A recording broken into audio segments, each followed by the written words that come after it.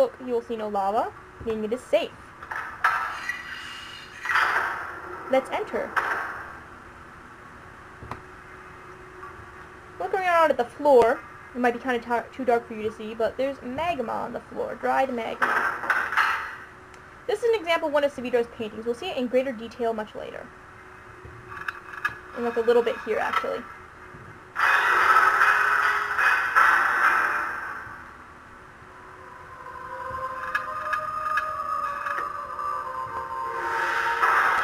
I believe you move it at this point. Okay, first, here is Savidro's painting. There's Circe and Achenar there. We're actually going to be viewing these ages and these paintings out of order. This is actually the end. Here is Savidro and his children. There's one, I think, like, there's one down there, and there's one in diapers, I think, on Tamara's back. And this just shows the destruction of the trees in Orion and people being killed. And there's Circe and Achenar making their getaway. That's Savidro right there. A far cry from his, savage look now, isn't it? There's Tamara again. This is a more cartoony style. I like to think it's because he was more demented at this point, but, perhaps not. You actually have to go up one more level.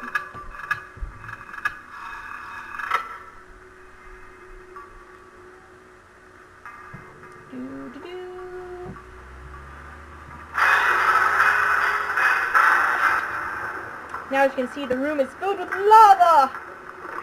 My precious! Sorry. Obligatory Lord of the Rings joke. Say, Jolteon, is it getting hot in here, or is it just me?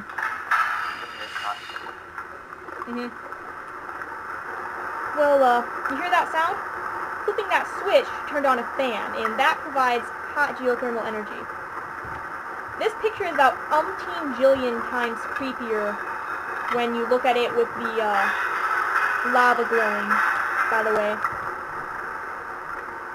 See? Umpteen jillion times creepier, because it looks like Narayan is actually on fire. I always think that's why he put that one in that particular place. Well, yeah, true. A true artist would use whatever mediums he had. And you may be worrying that the lava will burn us, but don't fear. Because as it lowers, the lava drains out. Don't be scared, Jolteon. When all this is said and done, I'll feed you a Pokeblock or something. Maybe like a berry. Or a Poffin like they do in Diamond and Pearl and Platinum or whatever. Now, we don't want to mess with anything. Well, we actually do. We need to bring the lava back into the room so it can pipe hot air. So... Oh no, do we have it on the wrong setting?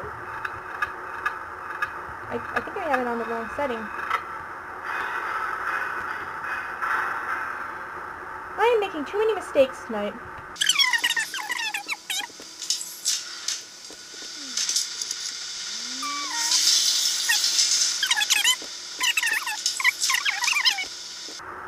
We're actually almost just about done with this age. It's okay. We had a good run. Now we have glowing hot lava in there, and now the fan is pumping hot air. So now that we're done with that, we can leave from whence we came. And now we just have one more puzzle to do in Voltaic before we are at the end of our journey. And that is the steam puzzle, which Jolteon is so fond of, apparently. Yeah. I actually didn't really remember how much I liked it until replaying it recently, and I was like, oh, this puzzle is like the best puzzle in the game. I don't know why. I just really liked doing it for some reason. I personally was fond of the puzzles in Amateria. We're probably going to wind up going to Amateria next, guys, just so you know. Now, don't freeze. As you'll see, the pressure is way too high. So,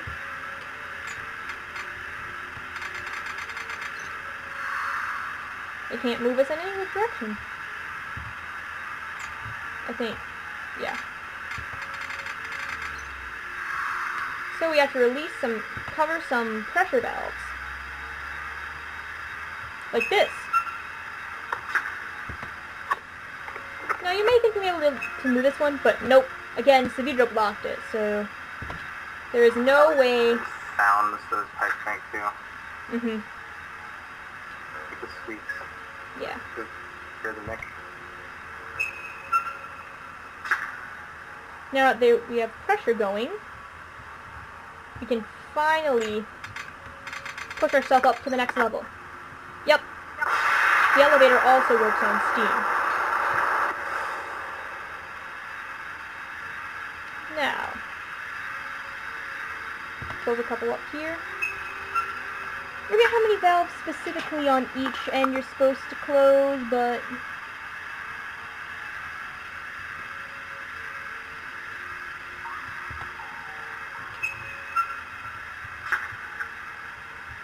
we need to get up to the top, so.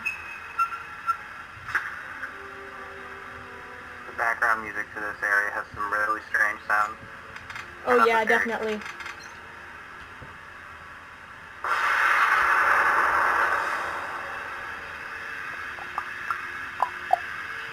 I forget, like, exactly how many you're supposed to leave open and whatever on each of the valves.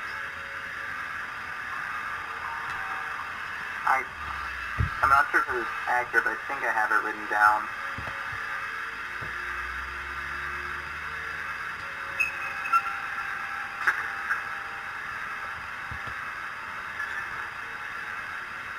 I think you're supposed to leave all of them on the top open, right? 3 on the top. The very top level. Okay. That's right, 3 on the very top. And then you go down. Middle level 2.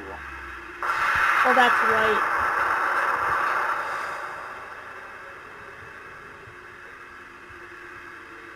Okay. So opening the line.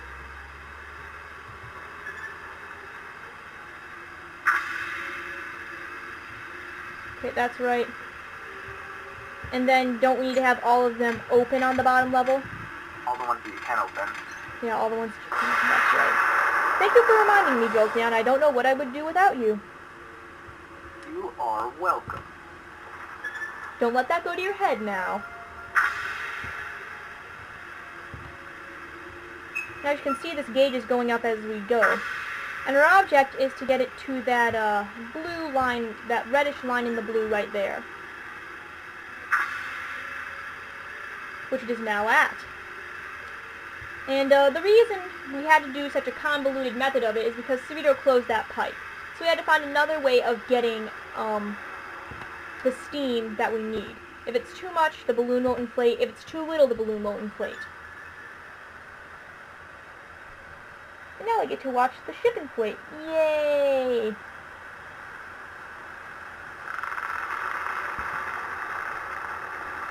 Just about ready to go on an airship, Jolteon? Yeah.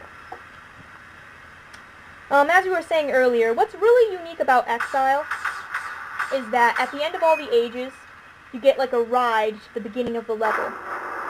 And at the start of all the ages, you get like a welcome theme.